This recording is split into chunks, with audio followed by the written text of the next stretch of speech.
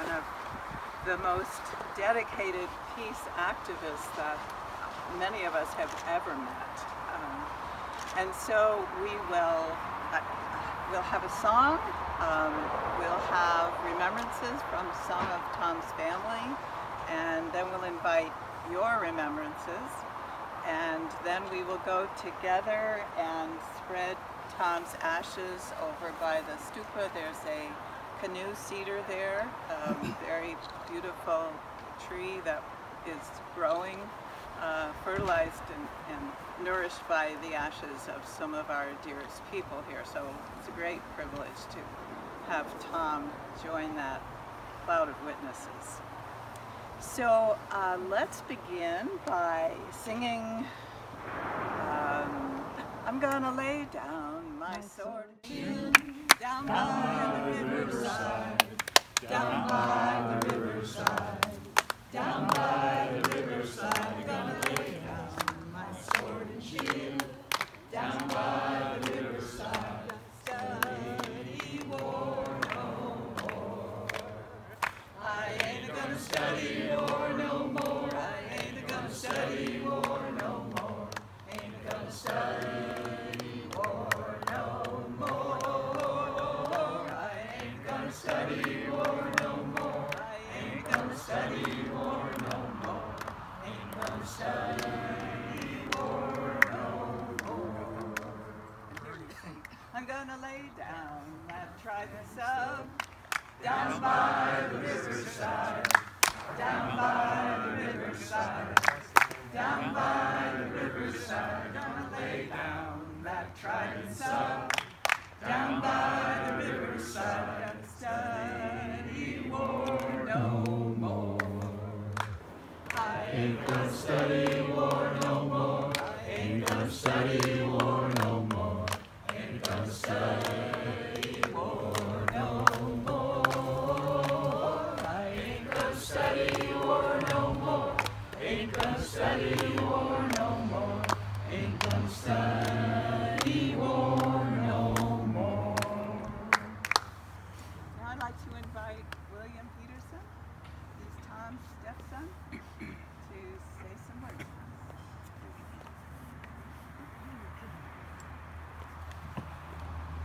First of all, I just want to thank everybody for coming. Many thanks to Ann Hall for what she's done for this, Leonard for your efforts, and the Ground Zero Center for Nonviolent Action. This is a place where Tom spent a lot of time. He spent a lot of time here, and it was all toward guided process of peace, world peace, local peace, and he chose to do it not about half a mile from nuclear submarine base, which he was inside that fence a bunch of times getting arrested.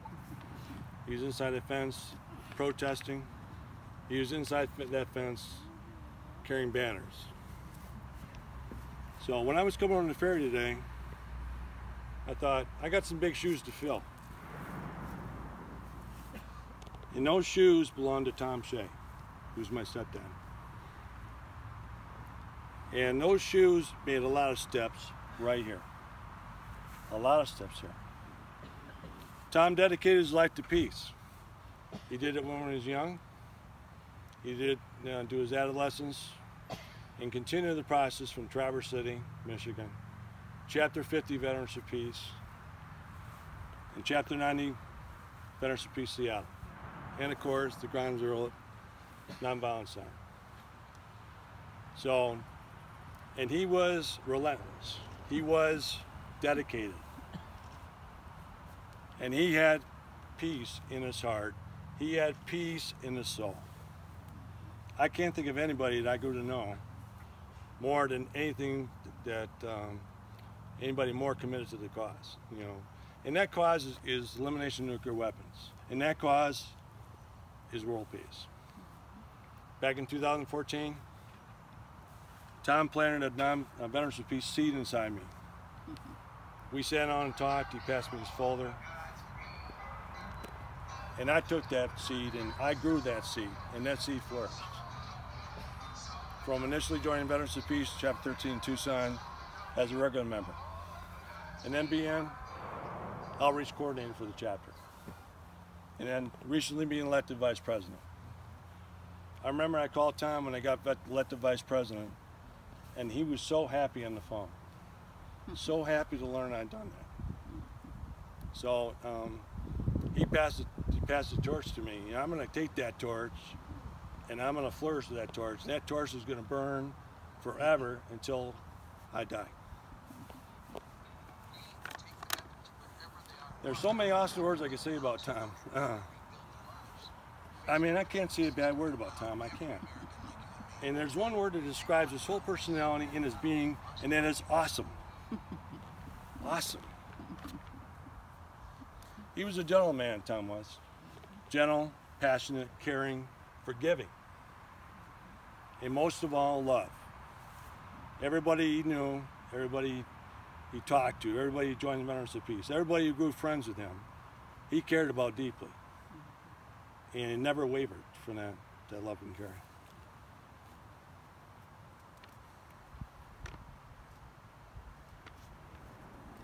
And I got to say one thing with Tom. I'll be forever grateful to have known him, to have him in my life. He made a huge difference in what I do now. When I retired in '99, Tom convinced me to lay down my arms and join the peace mission, and I did. And I love it, I really do. But you know, I'm going to love Tom forever and ever and ever. And I have a great big hole right here in my heart for Tom. And I think he knows it. He's shining down on us right now. This is a beautiful day. His presence is all around us, you know. And his presence will continue to be here, right here. And that's why I'm so ever grateful for, to have him in my presence. So, on behalf of my stepmom, Darlene Shea, she sends her gratitude. She sends her love over here. And of course, when she couldn't come, I said, I'll just go ahead and tell everybody that you guys are awesome for her. So, and with that, I'll just say thank you. Thank you for having Tom in your lives. Amen. Amen.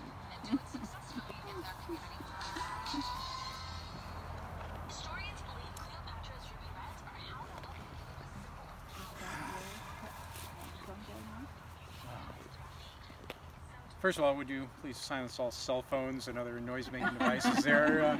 I'm not pointing at anyone in particular, Charlie. But, I told a friend of mine when I had them inside my butt. Except you don't have to silence yours, William. Wow. Thank you all for being here today. This is just, it's a beautiful day. I haven't been to Ground Zero Center for a long time, and it's good to be here with all of you. And I know Tom is here with us. Tell us who you are. Oh, I'm sorry. I'm Leonard Iger. Ground Zero member and friend and co-troublemaker with Tom Shea. And I'll just tell you a brief story to introduce this. I moved to the Snoqualmie Valley 26 years ago. And first thing I did was start a social justice ministry in the United Methodist Church there in the valley.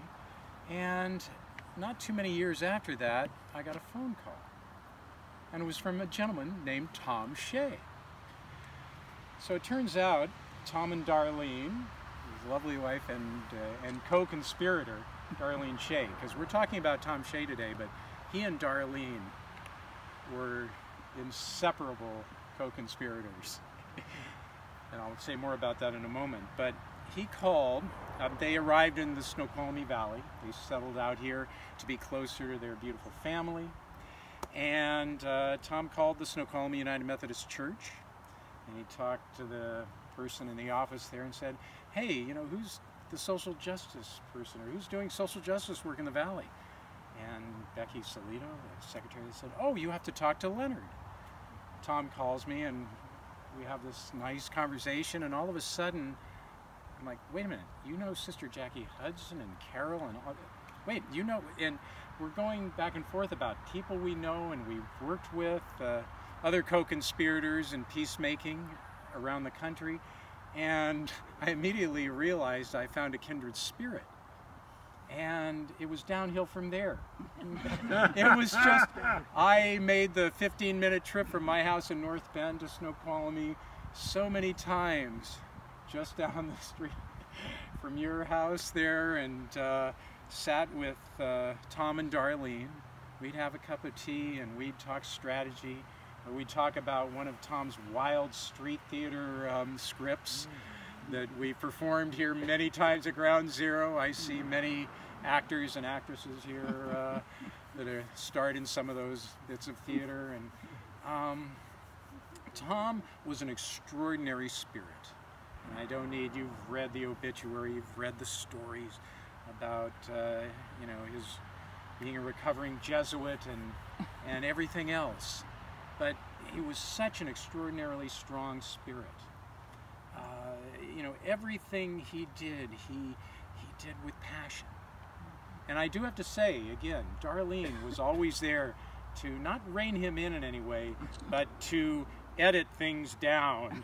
He and I both could be, and I still am, very wordy. And so Darlene was always there to keep us honest and make things really work. And that was the beauty of it. We would sit together for an hour or two some days, and it was such a gift to be able to sit in their peaceful, quiet home and work on strategy. But Tom was always about the work and strategy and peacemaking and building a better world for future generation, our children, our grandchildren, you know, the future that we hold in trust. And, you know, that was the beauty of it. Tom never stopped. And I understand that right to the end that he even tried to get Stephen, Darlene's son Stephen, to do tax resistance. As I heard the story the week before he passed away. You know, he was always thinking and always doing. And that was the beauty of it. He walked the walk. He walked in beauty. He really did. And I just want to say one last thing, is that I learned so much from the both of them together. Not just Tom, but Tom and Darlene together. Because, you know, they came together, you know, through chance back in Michigan there, and that's another long story and another beautiful story, but they were meant to be together, I could tell. Because when we would sit and talk, and the way we worked through things and came up with ideas, they were such a team. And I learned from both of them. And I took so much away. And, you know, Tom lives in me, as he lives in each of us who is touched by him, whether it's his children and grandchildren, or members of Ground Zero and members of Veterans for Peace, and everyone he touched. He left a piece of himself with us, and I will always carry that with me, and it will inform my work and my spirit in the world, and as I know it touches each of you. So that's all I wanted to share today. And I thank you for the opportunity. Thank you, Leonard. Thank you. And Leonard is filming today for Darlene, so she can be here too. Are you? Actually, yes, I am channeling through Stephen here, who is filming. So we are. Yeah, I'm glad you're channeling through somebody. You know, and he's doing a special stop motion filming. Good, that's good. All right. Because don't let me do it. Everyone just, you know. I'm Nathan. Tom was my grandfather. I'm a public school teacher in Seattle Public Schools, and one way that I connected with Tom was that when he was a Jesuit, he also was a teacher, and he developed an alternative school. And he spent, for my entire life, I know him as a teacher. So he's the person that got me interested in nonviolent action, in resistance to violence, and recommended good books. Howard Zinn was on the list, I'm sure. And Tom was somebody that he would listen, but somehow he'd always leave you with something. He was always teaching you, even though you felt like you were the person talking. And he had this wonderful way to turn ideas toward valuing human beings and valuing what's right in people. And he would do that often through stories. He had so many amazing stories that I'm sure Leonard is a keeper of many, should be told and not told. And one thing that really captured my imagination growing up was that during the Intifada and after, he was a nonviolent observer in Palestine, And for me, that was a huge point of interest. And so I connected with him on that. I was a paperboy at the time, and through my whole paperboy career, it was during conflict with Israel and Palestinians. And it was his stories about how to value people and what's right that really connected with me. And that's something that has stayed with our family and been passed on to me as a teacher. I teach about human rights. We'll be learning about the Universal Declaration of Human Rights in my 5th grade class this fall. I think about Tom when I teach that. When I teach about Martin Luther King Jr., I think about Tom organizing outside of Cleveland when Dr. Kim came and said we need to participate in the Great Boycott. I teach about that too. And so Tom's legacy in terms of his life's work is really connected to this space. And one memory that I'll always cherish with him is he lived in Traverse City for a long time. And up here's a little story of his soapbox.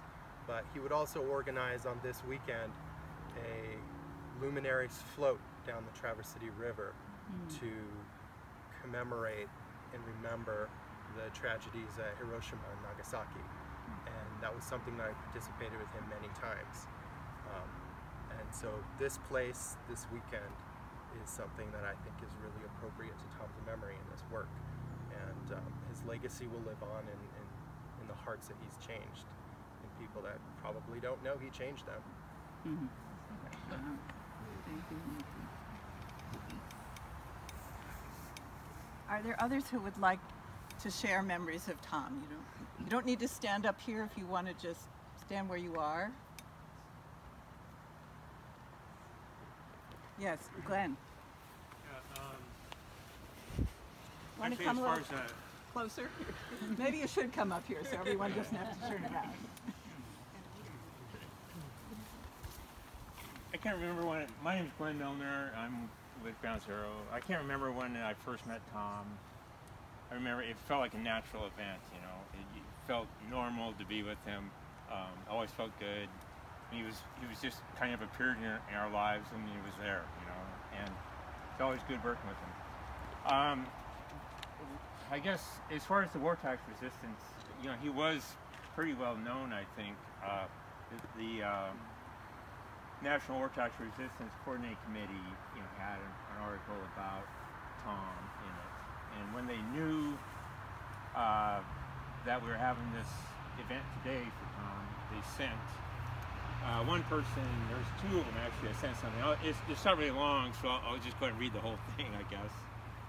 From Lincoln Rice, who's the National War Tax Resistance Coordinating Committee coordinator in Wisconsin.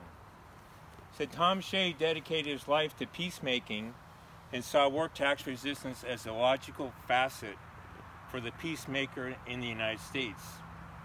Tom was a tireless supporter of war tax resistance in NUTRIC, National War Tax Resistance Coordinating Committee. He advocated the practice war tax resistance among those groups with which he was involved, like the Fellowship Reconciliation, Ground Zero, every tax day, and this was always, you always saw this, right?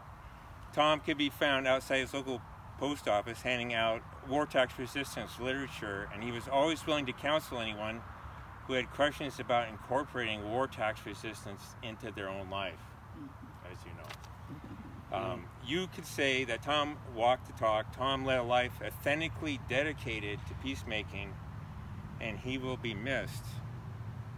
I feel that way. I feel, like I say, a very natural, very fine person.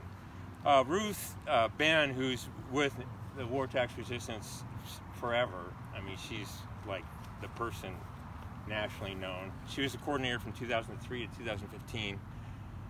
Ruth wrote, Tom was a longtime contact and supporter of National War Tax Resistance from his days in Michigan on.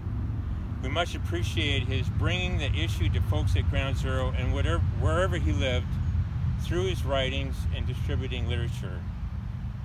He had literature with him. Something. You know, he always had stuff with him. Like his display at a Ground Zero program on Martin Luther King Day in 2014, he was someone we could count on to bring war tax resistance into the conversation of war resistance, someone who stuck with it for the long haul. And that's from Ruth Ben. Anyway, I'm very happy to have known Tom. I remember probably one of the last times he went to our house. He was pretty old, you know, and you know, he just kept going. I mean, as long as he was able, he was going to keep going. And we watched him leave our house, go across the street, get in his car, and it took him some time to get there. But he was, anyway, he was there. He was with it, and I really appreciate it. Thank you, Glenn. Yes, Bernie. I just have a little bit to share about Tom. In the 50s, I was in Cleveland, Ohio, where I grew up, and I went to Ignatius High School, a Jesuit high school in Cleveland, and Tom was a teacher, a prof, as a scholastic before he became a priest in the Jesuits. And so I never had an opportunity to go to his classes because I was in other classes for some reason. But I felt his presence. And later on, I became a priest in Cleveland, and Dan Berrigan, another Jesuit, had a huge influence on me. I checked it up and got involved with the actions against the Vietnam War at that time. In '78, I moved out here and became active in supporting and participating in Ground Zero. And I was very happy when Tom showed up. and you know, I felt like, wow, I got somebody from Cleveland and a Jesuit to be part of. So I knew him from involvement here. And one comedy thing, when Glenn mentioned war tax resistance, in recent years I've had no need to resist because I didn't pay taxes. But one year I had income and I thought I had to pay taxes, so I submitted a form resisting, you know. I thought resisting, but what do you know? I did something wrong with my forms and they gave me a refund. And I told Tom that through a note or a letter, and he said he and Darlene got a real kick out of that. Thank you, Bernie. But he was full of stuff, like everybody says. Anyone else? Elizabeth.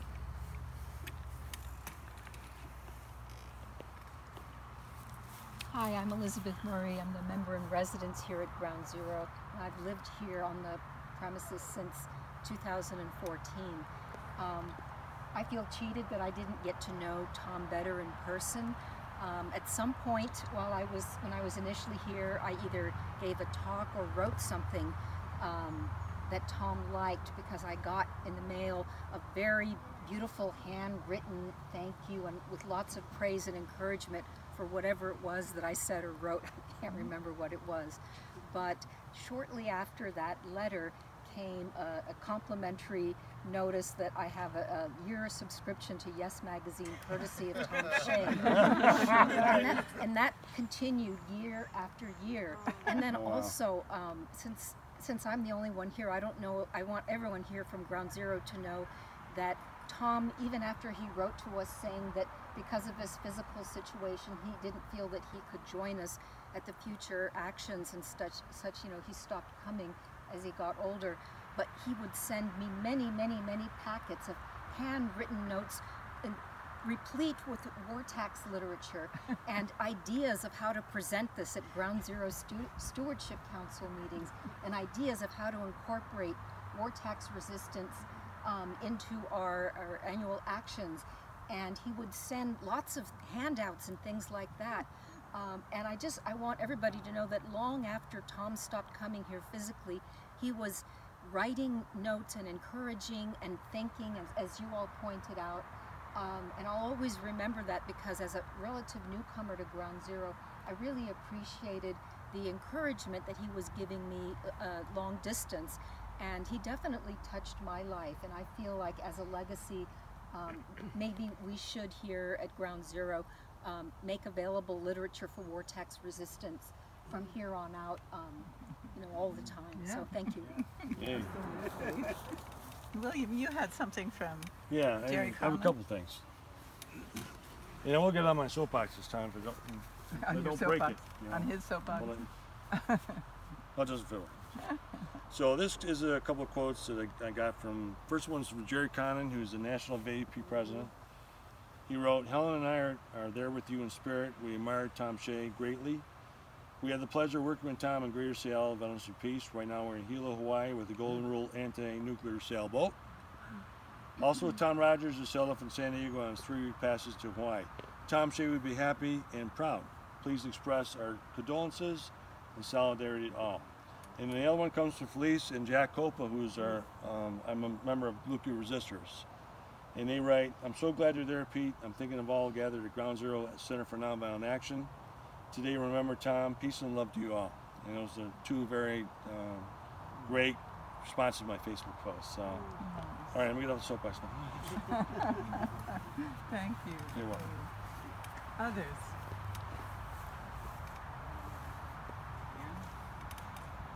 Just Leonard? one brief thing.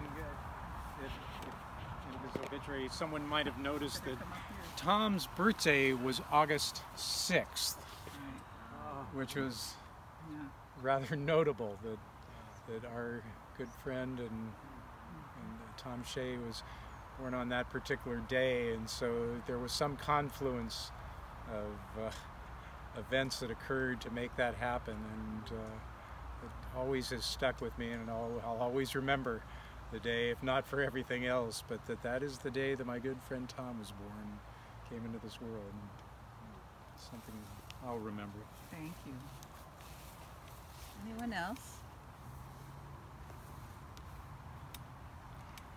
All right then, let us go together over to the stupa and the canoe cedar, and that's where we will spread Tom's ashes.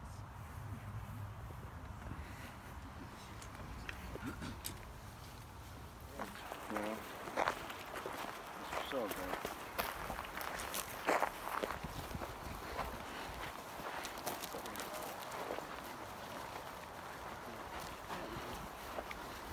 Nice, you're going to the left here, actually. Yeah. And we'll go straight left. We're walking.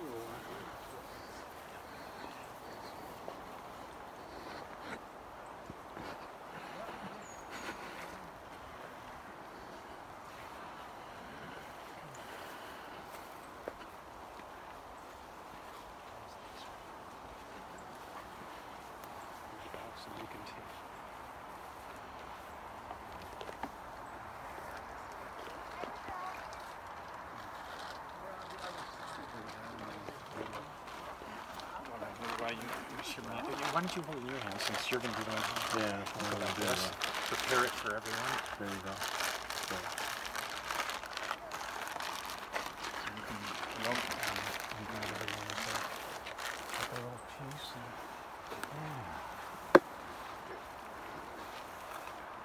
And did you want to start with something first before we do this? Yes, I was just going to start with the traditional words. In sure and certain hope of the resurrection to eternal life through our Lord Jesus Christ, we commend to Almighty God our brother Tom, and we commit his ashes to the ground, earth to earth, ashes to ashes, dust to dust. May God bless him and keep him. May God's face shine on him and be gracious to him. May God look upon him with favor and give him peace. Amen. We'd like everybody to just take a little bit of time and put him in the tree so he can grow and flourish from this point on. And he will definitely grow and flourish. This is we're continuing Tom. We're continuing Tom through trees. We're continuing Tom through nature, and we're continuing Tom through peace. So everybody can come over and grab a little piece, and we'll start. Right.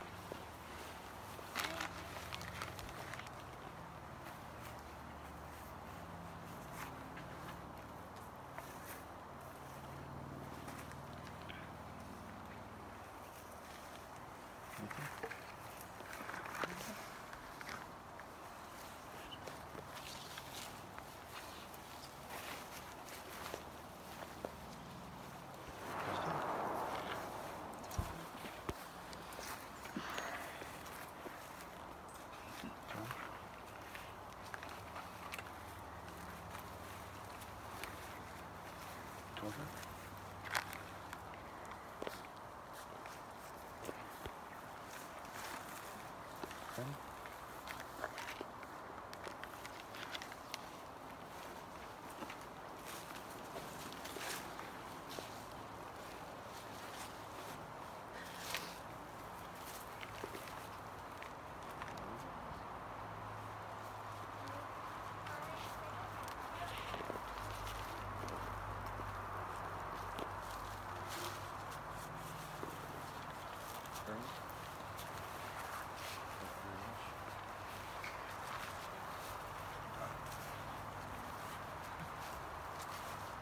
So much for coming and it's really awesome to see. I really appreciate it. I do. Thank you. God bless.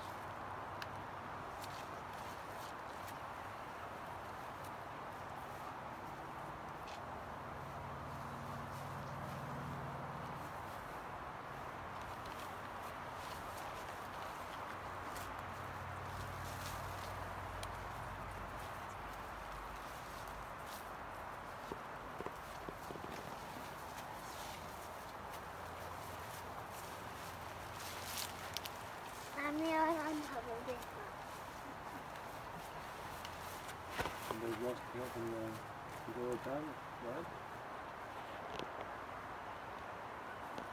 Mommy, can I go and help right here?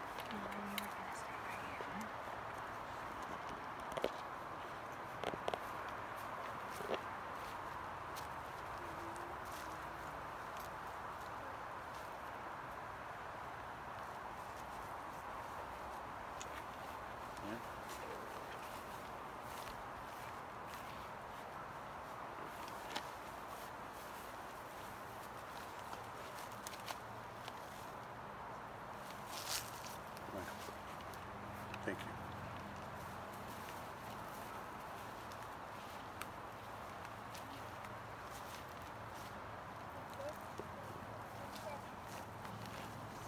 All right.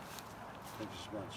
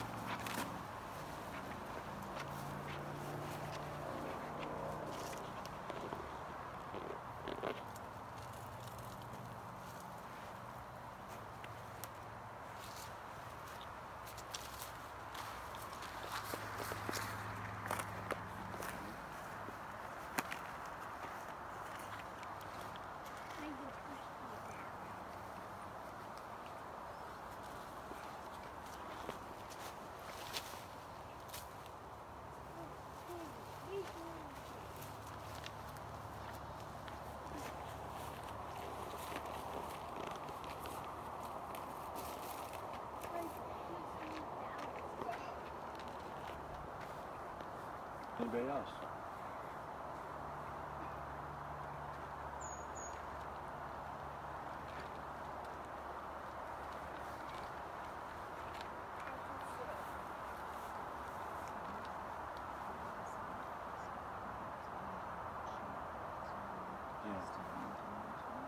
Yeah, you do your thing and I can leave on your phone. Should we just go ahead and put this back in the box then? It's an appropriate thing to do. Just add the rest?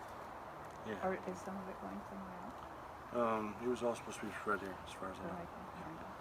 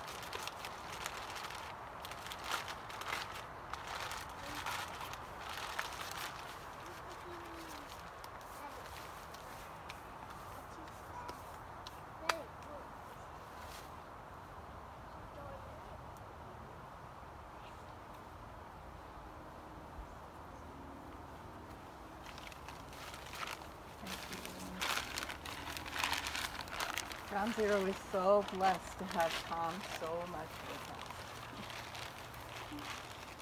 Sing a song of peace. The words are, peace is flowing like a river, flowing out from you and me, flowing out into the desert, setting all the captives free. Peace is flowing like a river, flowing out, flowing out, you and me, flowing out into the desert, flowing out into the desert, setting all the captives free. Love is flowing like a river, flowing out from you and me, flowing out into the desert, flowing out into the desert, setting all the captives free. Setting all the captives free. Hope.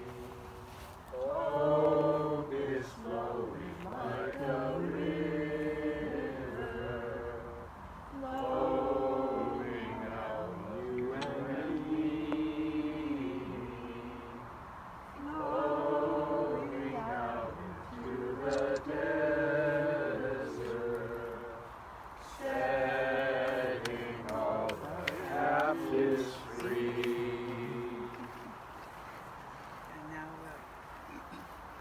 I'd just like everybody to, for a few moments, I want you to just, there's a couple things we do in the peace culture. It's either shake it up or clap. But I think Tom Shea deserves a clap this afternoon. So I want everybody to put their hands together. And let's clap for Tom Shea. And let's send this up to heaven. And I want Tom to hear it. So please, do your best.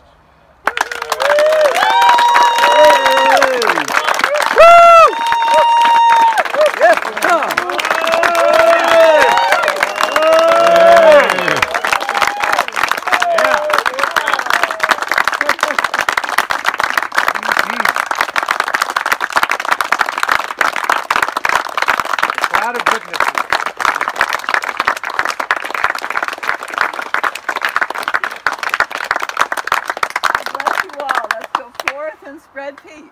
Yes, amen. Tom, that's for you. Yeah. That's good. Don't forget, we have a great concert coming up tonight. Hank and Claire will be here, 7 o'clock. Song of Resistance and Hope. Why? Yeah, and that's what Darlene wanted. I go back and give her a good report. You know, Tom wanted. She was so worried about how this is all going to go. We got this. We got this. And thank you, Ann. Yeah, that was so great. Thanks so much for what you did. And I think you should have done something better.